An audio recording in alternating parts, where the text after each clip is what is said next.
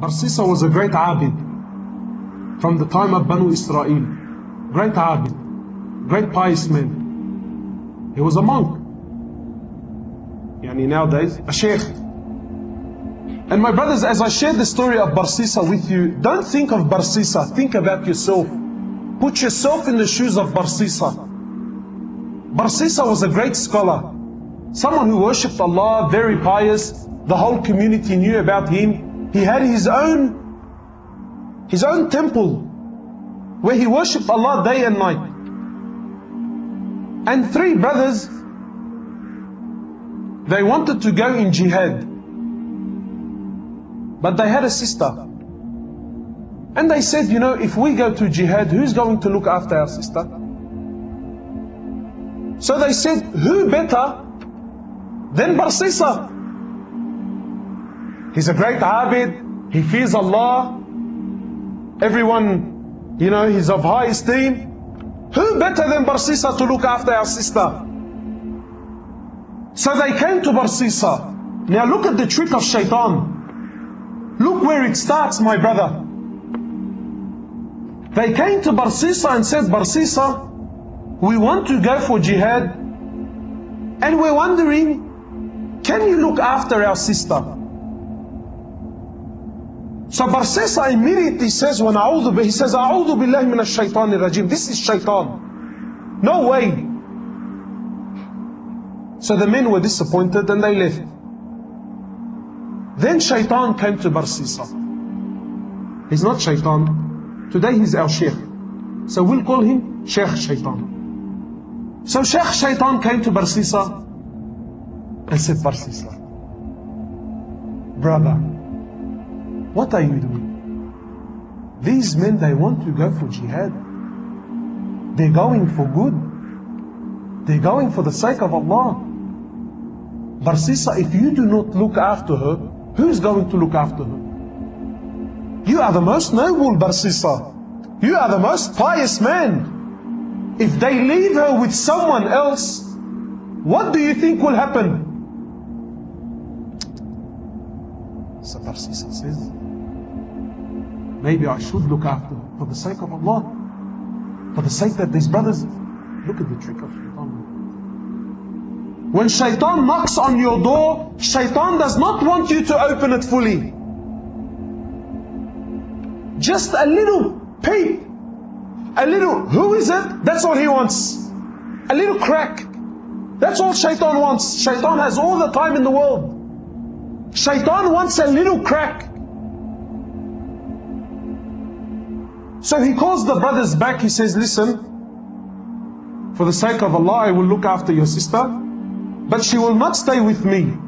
Barsisa was a man who feared Allah. He was a genuine man who feared Allah, my brothers. Now I want you to think about yourself and relate this story to your life. He says, I will not keep your sister with me. She will stay in the house I have at the back of my temple. She will stay there and I will stay here. The brothers agreed. Said, no problem. The brothers went to jihad. And Barsisa would cook some food for her and put the food outside his door and make her come out from her house, come all the way, grab her food and go back. Look how much he feared Allah. But what happened? He already opened the door.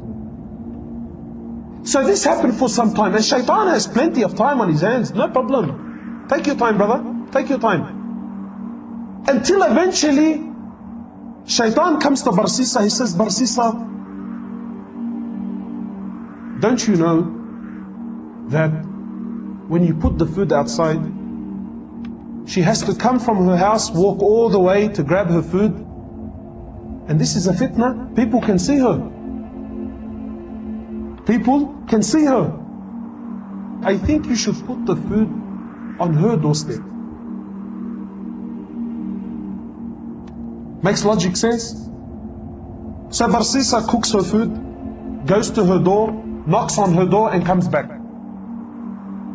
After some time, Barsisa, Sheikh Shaitan says to Barsisa, she still has to open her door. put the food inside the house. So this happened for some time, and the brothers took long. Now Sheikh Shaitan says to Barsisa, he says, Barsisa, it's been a long time. This woman has no one to talk to, no friend, nobody to socialize. Maybe you should talk to her. Otherwise she will go outside and, Allahu A'lam, cause fitna outside. For the sake of Allah, not for, no, brother, for the sake of Allah. So Barsisa now, he goes to the house. Look, he still fears Allah. From outside the house, he's talking to her, shouting, and she can't hear him properly. And after some time, Shaitan says, Barsisa, why are you embarrassing yourself? You're screaming and shouting. Go inside the house and speak to her there. My brothers, after some time, he started speaking to her inside the house. What was a little conversation became a longer one. After talking, now he wants to see. After seeing, he now started to touch.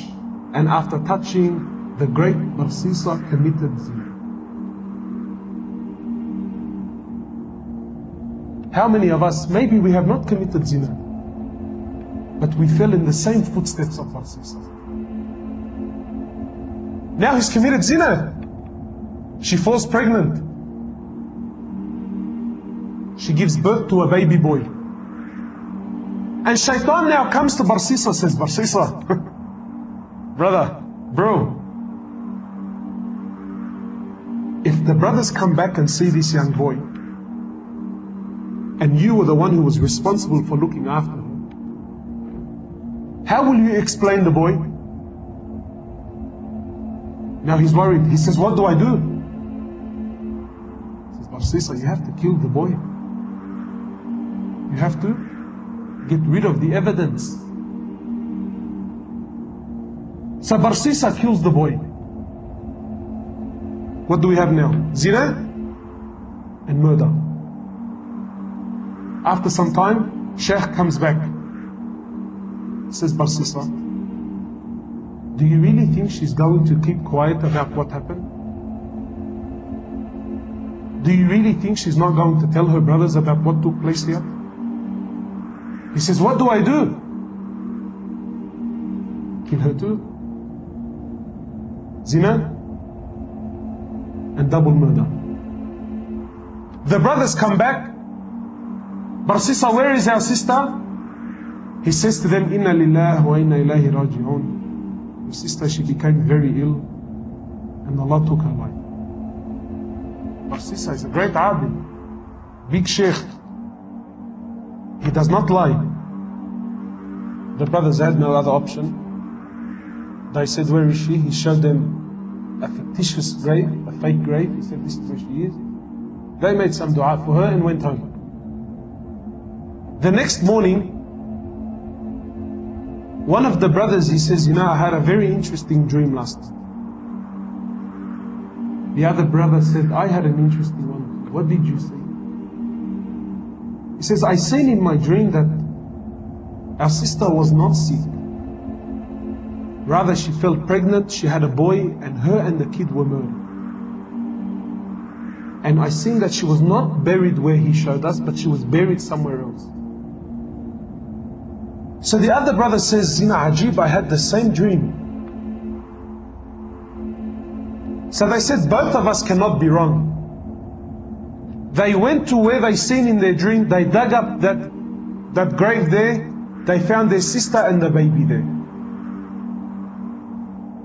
They went back to Barsisa, they said, Barsisa, you lied to us, this is what took place, and now we're taking you to the ruler. Now on the way, Barsisa is looking at himself, he's thinking, how did I get in this mess? Zina, double murder, and now I'm going to be executed. So, when they bring him to the ruler, Shaitan comes to Barsisa in the form of man. He says, Barsisa, do you know who I am? He says, no. He says, Barsisa, I am Shaitan. And I am the one who caused you all this mess. And I'm also the one that can get you out. He says, Barsisa, I can get you out, man. I have a lifeline for you, Barsisa. He says, anything, get me out. He says, Barsisa, you make sajda to me. You make sajda to me, Barsisa, and I will get you out. So Barsisa, he makes sajda to him. And Sheikh Shaitan says, thank you very much. It was nice knowing you. Assalamu alaikum. And shortly after, he was crucified. The last action in his life was what? Shirk, kufr to the highest level.